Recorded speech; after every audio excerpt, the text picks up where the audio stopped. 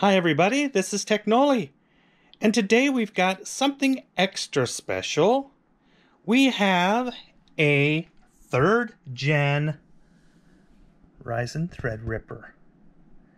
This is the 3970X, which is 32 cores and 64 threads, which is the maximum that Catalina does support. I do have a Thunderbolt card right here, the Gigabyte card plugged in. So we've got some Thunderbolt working. I'm going to do some benchmarks on this. And this motherboard is pretty amazing and you will be shocked at the performance. I'm doing a Logic Pro test with the Apollo. Everything is working good with that. We've got built-in Wi-Fi and Bluetooth that's supported in both Windows and Mac OS. So right here we've got a Windows drive, and here we've got our Hackintosh drive. So there we go. Beautiful Gigabyte TRX40 motherboard Designaire. Okay, back to the Designaire. So plenty of room to upgrade as much RAM as you want. I'm only running 32 gigabytes in this, so the testing here, it could be even better than what you're going to see in our benchmarks. So let's get started with this, and let me show you what it's able to do.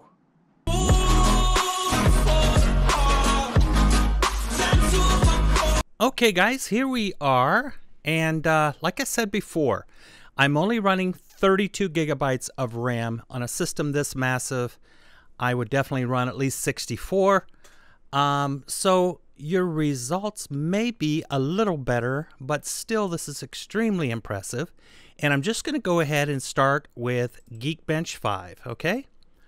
So let's run it and let's see what kind of numbers we come up with. We'll be right back.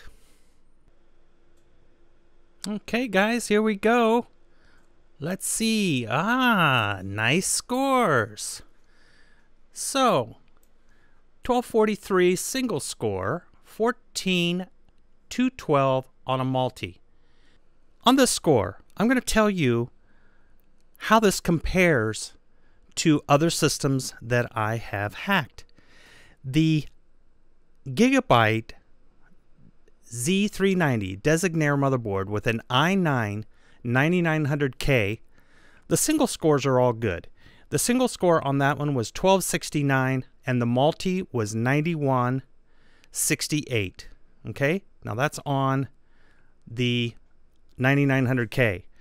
On a 3950, this is on an ASRock motherboard, the X570, we got 1316 and 14,013 on a 3950. So great scores on the 3950X. Okay, so that's all great scores. But I want to take it a step further. I want to show you something. A metal benchmark on this one. So let's go ahead and run that. Okay. All right, now see, this is what I'm talking about. 60,222. The metal score on the 3950 was 41,167. So a huge increase. Now this graphics card I have in here is just a Vega 56 8 gigabyte. So it's not a 5700. So I think you're going to get even better scores on a 5700. I just don't have one in stock right now. Let's jump over to Cinebench because here we're just going to go nuts because this is unbelievable and I don't need to pause the video and show you this. Notice over here we've got the AMD Ryzen Threadripper 3970X 32 cores, okay? 64 threads at 3.7. And I'm not overclocking this right now. Let's run it.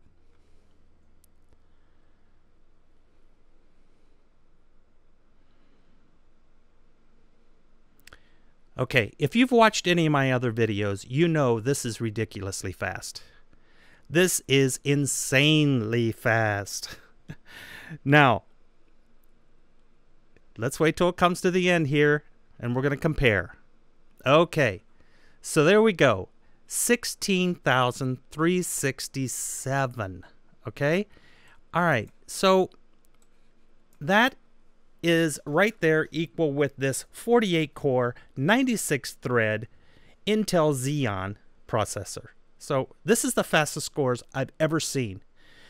On the i9 9900K, this Cinebench score was 4796. That's 12. This is 12,000 points higher than that. On the 3950X, the score was 9499. Look where we are, 16,367. So, and on a 3900X, the Cinebench score was 7350. So this Cinebench is where this system just completely blows everything out of the water. Okay.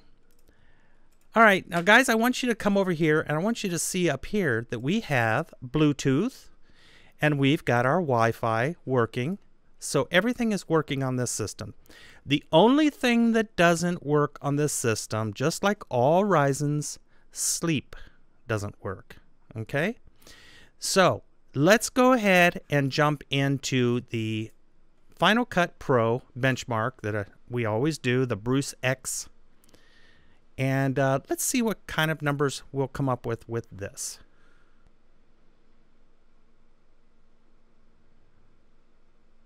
Okay, I'm going to get a stopwatch over here on the internet. So let me get that.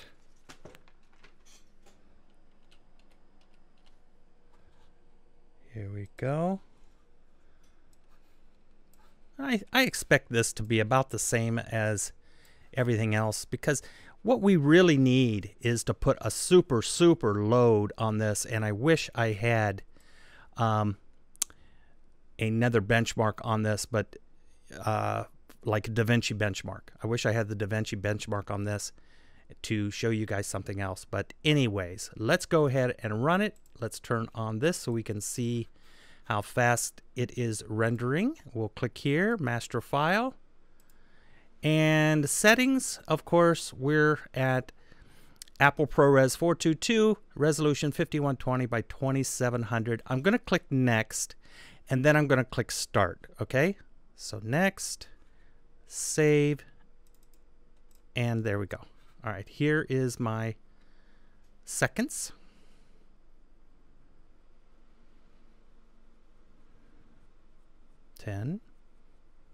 And there it is. So 14 seconds, about the same score as I've gotten on Ryzen's before. So nothing amazing, nothing incredible, but will definitely do the job. And now, for all of you musicians that follow my channel, let's run into Logic Pro X.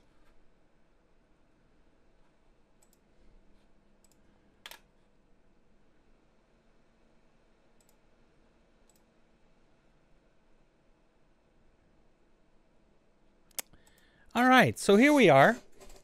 Now, I've got this set to 192, but let's go ahead and start where we always start. Let's go over here and change this to 48. And let's see if we can run all 128 tracks, okay? So here's what we have on each track. We've got a synthesizer, we've got EQ, multiplier, chorus, a filter, and a plate reverb. And then we've just got right here a limiter on the stereo bus, okay? So a total of 128, I'm going to turn them all on, tracks. And we are at, let's see here, audio.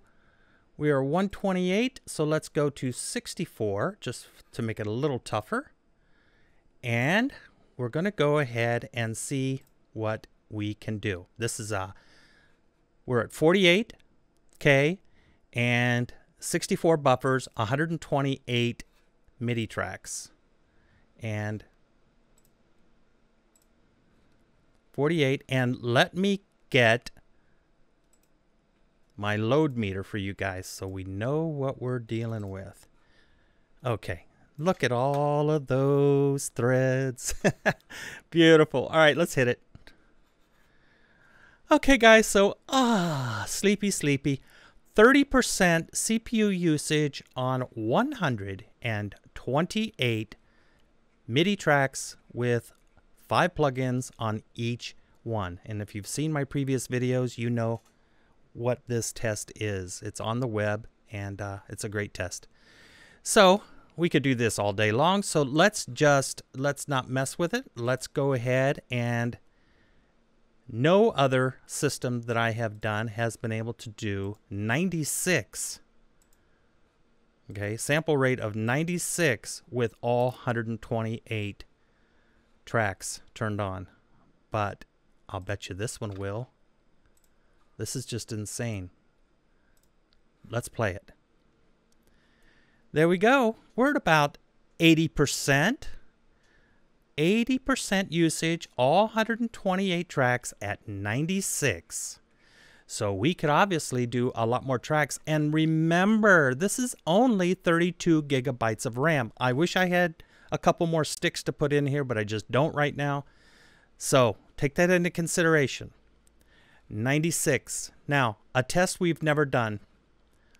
192. Let's change it. How many tracks can we get at 192 sample rate? Okay, there we go. I know we're not going to get all of them. So let me back it down. Let's back it down to, what do you guys think? Like maybe 60 tracks at 192? Let's try 60 tracks. I haven't done this yet, so I'm not sure. Okay, there's 60. At 192, and let's hit it.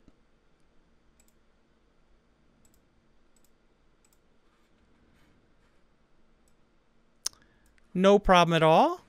We've got probably about, what?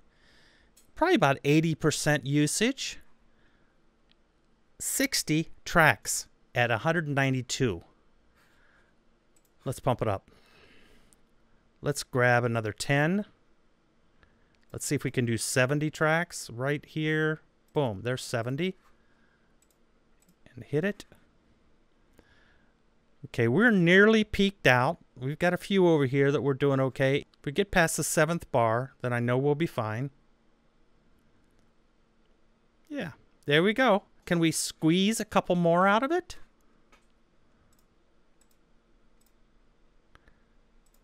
Let's see if we can do 75 tracks.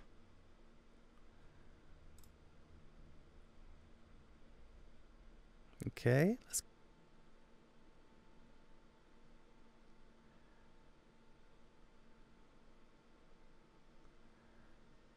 there we go.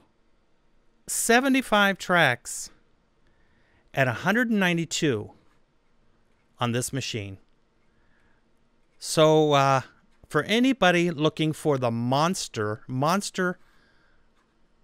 Pro Logic, or just audio workstation, this is it. But it's expensive. This CPU currently, right now, is $2,000. Just the CPU. The motherboard is $480. So if you put in a couple of terabyte hard drives and you stick 128, or let's say you put 64 gigabytes in it, so you're at $25,300, you're like $3,500 with a high-end graphics card. But that's a lot cheaper than a $60,000 Mac Pro. So what do you guys think? Is it too much? It's so exciting that we're finally able to run the 3rd gen Threadrippers in Hackintosh, thanks to the Opencore guys, their team. Amazing bunch of people. Now, I'm going to show you one thing that does not work. When you go to shut down this computer, it will shut off for a split second, and then it'll auto turn back on. Okay? It's not fixed yet. I'm sure it will be fixed in a future update. But right now, if I click here and go shut down, it'll go out and it'll stop, and the fan will stop spinning, and then it just turns right back on, which is not a huge deal, but the computer is stable. And that's what I want you guys to know. Everything works. The audio works, the Wi-Fi, the Bluetooth, all the USBs, the LAN connectors. Everything is working on this computer, and Thunderbolt. So very exciting, guys. Hope you like it. Hope you like this video. I do have this EFI on my website available if you decide to get one. And that's it. So thanks so much for watching, and we'll see you on the next video.